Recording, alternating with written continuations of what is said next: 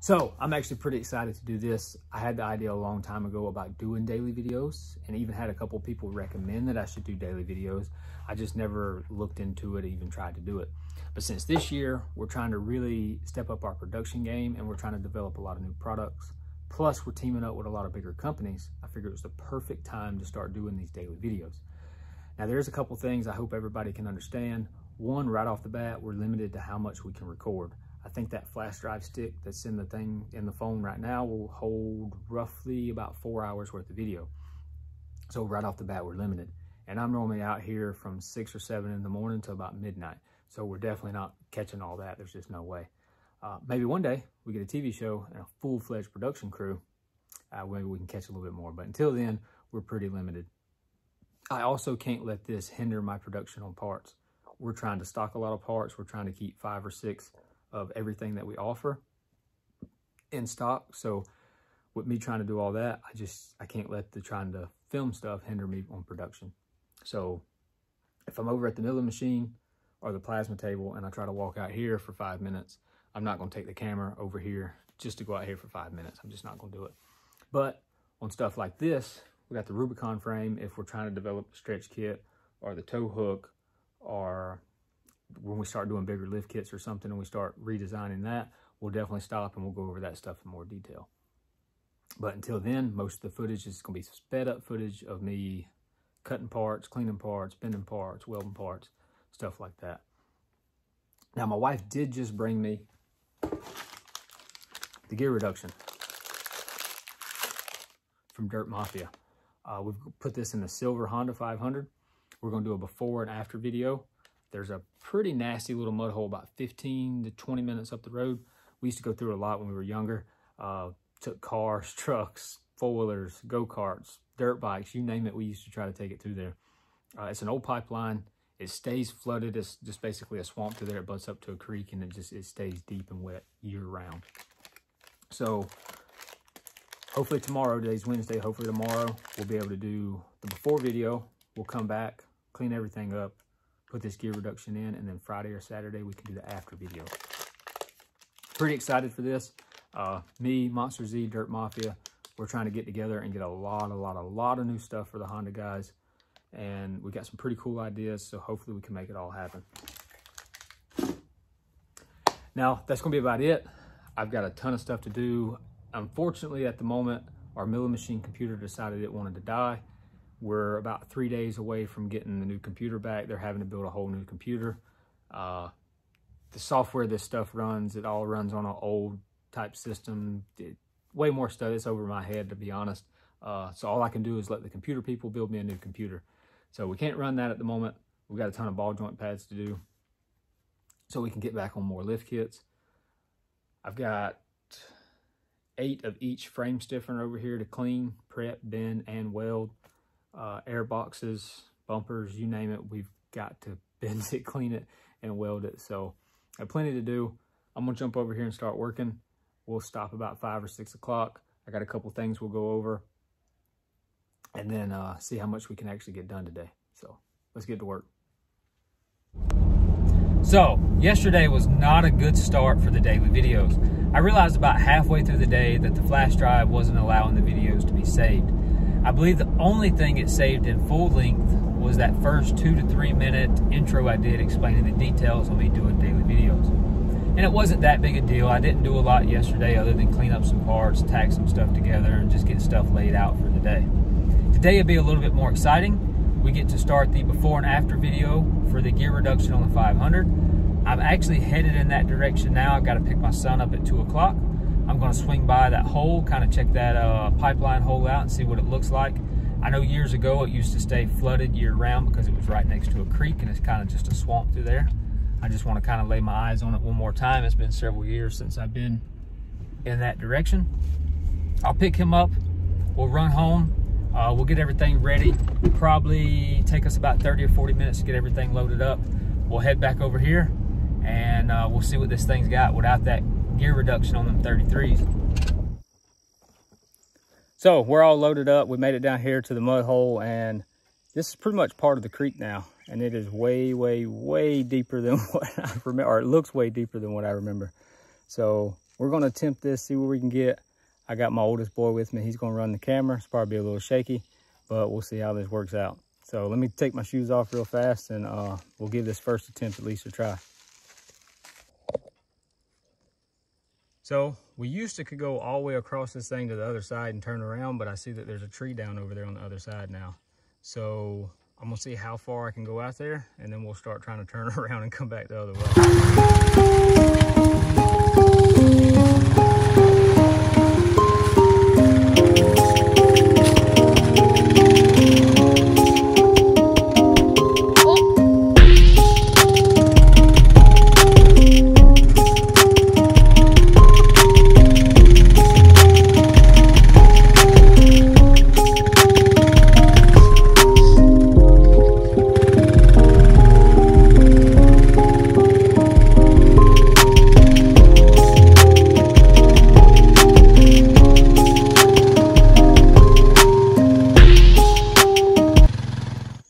So there is some pretty deep spots out there. I'm pretty sure a long time ago, there was a guy up the road that had an old, I think it was like a Ford F-250 or F-150. It had like 44s on it. And he put some pretty deep ruts out there a long time ago. I think I found a couple of the ruts. And a little nervous without somebody here to try to pull me out. So we're gonna try it again and just go for it. Pretty sure that some of those holes are probably deeper than what this foiler should probably handle without a gear reduction. I can definitely tell without the gear reduction that it wants to bog down. I mean, this is mostly water. There's not a lot of peanut butter out there, so it's not a real good test as far as how the gear reduction is going to do. But I can definitely tell when I hit some of the more mushy stuff out there on the bottom that it kind of wants to bind down. It definitely don't want to turn them 33s without a gear reduction. So we're going to go for it one more time, maybe go a little further. I think the left-hand side is going to be the deep side. The right-hand side is going to be the shallow side. I definitely don't want to get stuck way out there if I do got to get somebody to pull me back. So we may try the left-hand side, which will be the right-hand side coming back. We may try that on the way back and see how deep it gets. So.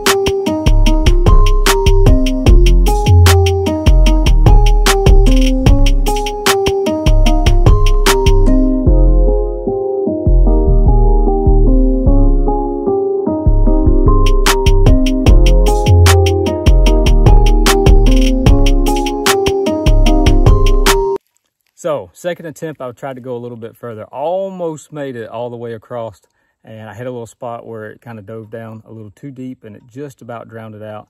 And I got real nervous and decided to turn around, and I just kind of aborted that altogether. Pretty deep, got up to about my knees, so just about up to the top of the gas tank with the 33s and the 6-inch lift. So it's pretty deep out there. You can definitely tell without the gear reduction in it, if it had any more of a soft bottom to it, it wouldn't do it. I hit a couple spots there over towards the further end where it got deep and got a little softer bottom.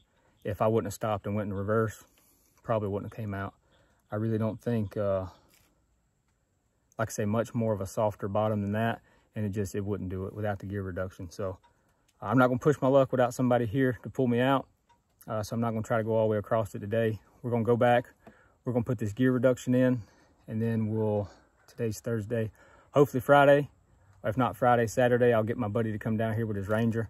He's got a long tow strap, and we're gonna see if we can't go all the way across this thing and exactly how this does with that 60% gear reduction. So I'll load this up and head to the house.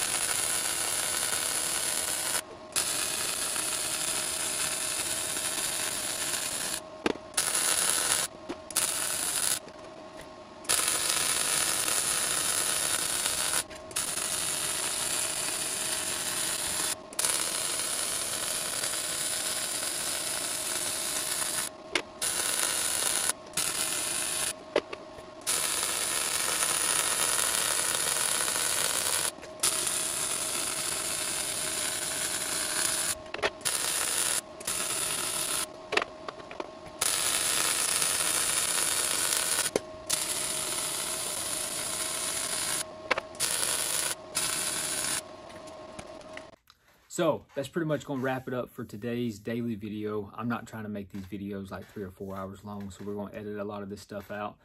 We did get quite a few of the air boxes welded out. We still got to go back and put drain plugs and clips and stuff on there, but we'll get that knocked out in the morning. We got the video done before the gear reduction on the Honda 500. Hopefully we can get the gear reduction put in tomorrow, and I'm shooting for Saturday on getting the after the gear reduction goes in video and the install. We'll probably do the install video tomorrow, and then hopefully Saturday we can do the after test. The only reason I want to wait till Saturday is I know for a fact I can get my buddy to meet me down there. He's only like 5 minutes up the road from that hole. And for me to go all the way across that thing, I really want to make sure I've got somebody there with me. Main reason, if something does happen and it flips over or gets stuck, and it's possibly 10 times deeper than what I remember on the other end, I just want to make sure somebody's there. Somebody other than my 10-year-old boy that can actually give me a hand. Plus, my buddy just put 33s and I think a small lift on his Ranger. So we should be able to get his Ranger just about halfway or 3/4 of the way down there. And if something happens and he does have to pull me out, we'll be 10 times closer. So we'll shoot for Saturday on that, Friday for the install video. I'm about to go in and get some drink. I probably am going to come back out and work a little bit. We still got these 5 bumpers to bend up. And we may work on some more frame stiffeners. Maybe get everything set out and just laid out and cleaned up and ready for tomorrow morning, and we can knock it out. So that's going to wrap it up for this video. I'm about to go in. I'm pretty tired. Going to get me a snack, at least something to drink. And we're going to come back out here to the whiteboard. We're going to lay a list out for tomorrow. And we'll wake up in the morning and we'll start this all over again. So until next time.